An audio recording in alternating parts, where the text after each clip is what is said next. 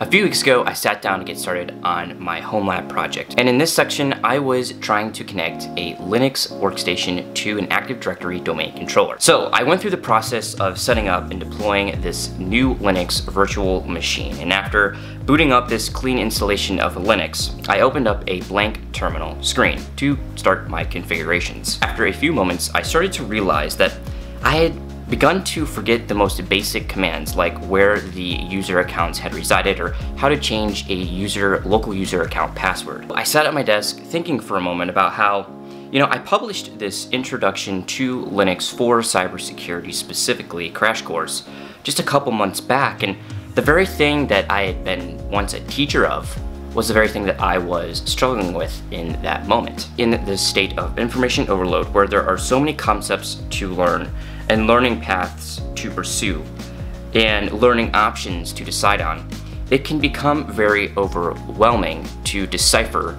and to absorb all of this information and retain it. So today I would like to share some of the strategies that I've used in the past and some of the strategies that I'm continuing to use right now. For those of you who don't care about commentary, which I understand, here are the 5 strategies I use to deal with too much information. But let's go ahead and get started with strategy number 1. This strategy may appear to be very obvious, and in fact all of these strategies are kind of obvious in a way. But this strategy number 1, taking comprehensive notes, is not to be overlooked. When I'm taking an online course or studying from a book in particular, one of the first strategies I use is taking comprehensive, detailed notes. Taking notes is the proactive method. In the process of writing notes, obviously you're absorbing and you're writing down the information, and you are in a way retaining that information. But it also creates a reference point for future uses. You can come back to those notes as a reference and as a review. And when you have forgotten something, you can say, oh, I remember learning about that in this course or in this particular section, and you can reference those notes. I take a look at my notes all the time with previous work notes, like Linux notes, Python notes, whatever the notes is. I look at it all the time. I usually store up on Google Docs, and you can do the same thing, or you can do it on a binder. I used to have a binder. All kinds of ways that you can store your notes. Memorization can only take you so far. Being able to apply theoretical concepts into practical application connects the theory into practice. If you have been following me for a while, I always give this generalized advice, which is to apply what you are learning. And I talk about this because application is what makes the connection of taking a concept you vaguely understand in a classroom and maybe have a general concept of into a deliberate practice, a real world use. You may be thinking, that's great, but how do I apply my learning? Oftentimes I stress side projects and little IT side projects or just little projects that you can work on. A simple Google search to find these projects will do.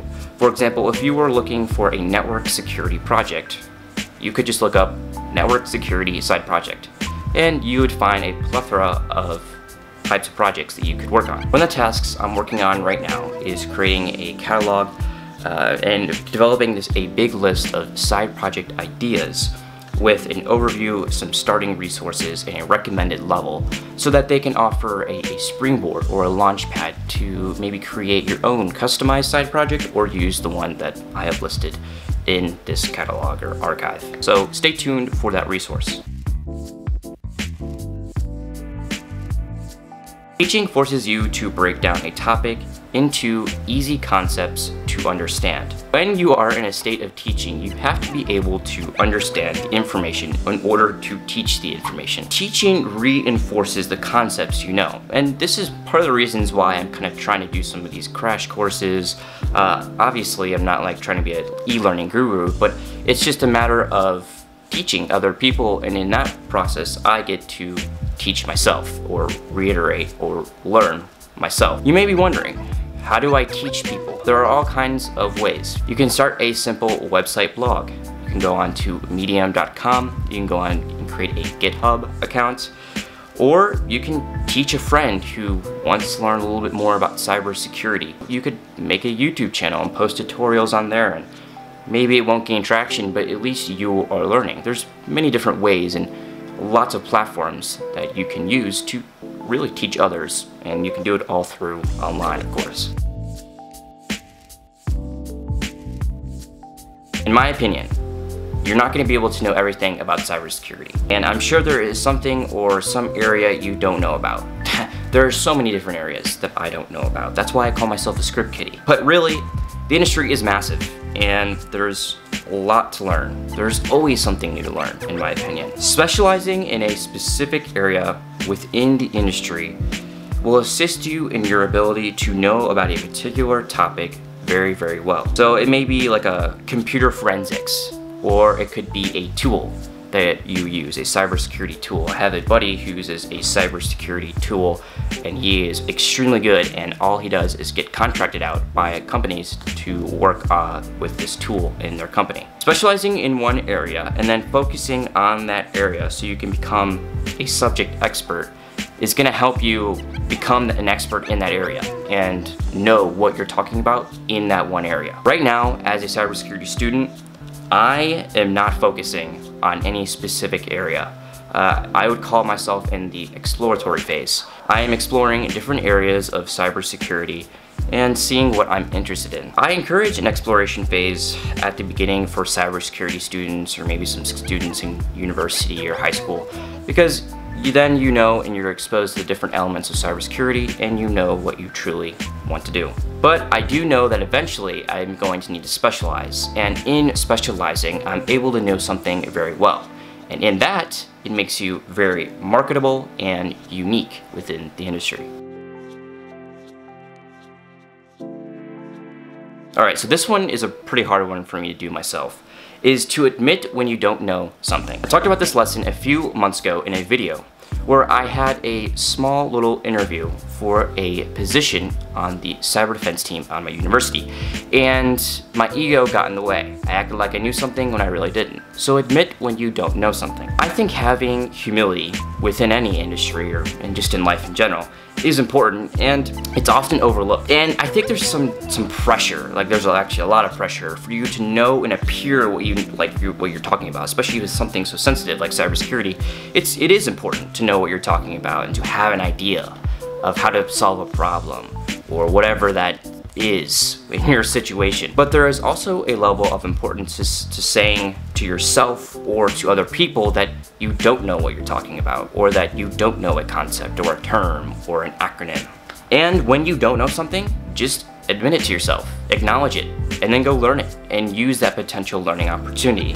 And here's just a quick example, maybe something that's not super relatable, but when I post videos on YouTube, specifically more technical videos about my side projects that I'm working on, sometimes I get commenters who talk about things that I didn't do, or services that I'm not using. They recommend this service, or they're talking about XYZ and whatever that is. And I have interpreted those comments in the past as people who are either trying to nitpick and take away something from my project, or they're trying to show something, like they show like, hey, I know more than you. They're in a comparison factor. And I hope that I'm not in any means trying to be a comparison person. I'm just showing what I'm learning, and I interpreted those and my ego gets in the way. And I think one of the things that I've really come to acknowledge is that, you know what? I need to have humility, and I can just learn from these people who are recommending me to do this or whatever it is the recommendation is. And so I think that is a really important lesson. Maybe a few of these commenters are just trying to show you and top you with their knowledge. And look, you have it. You can top me with your knowledge. So having humility and just saying, I don't know it, is good. It encourages a learning opportunity. One of the mindsets that I try to assume is that everyone knows more than me. Everyone has something that they know that I have absolutely no idea of. And honestly, I'm totally fine with that, because that encourages, for myself at least, a learning opportunity. And if your ego gets in the way and you're trying so hard to show or appear that you know something, then you are robbing yourself of a potential learning opportunity, and not only that, but a connection with another individual, professional, or area within cybersecurity that you didn't know. So I think having humility, saying, I don't know it, I don't know this, is really important, because then you can just move forward and you can learn and then move forward. I'm curious to know what kind of strategies that you guys use. If you guys could share any, go for it. Alright, so let me know in the comments below, you know, get that YouTube algorithm. Anyways, I hope that you've learned something new in today's video, or not, or learned that I'm a script kiddie. Yeah, but until the next video, I hope that you guys have a good day.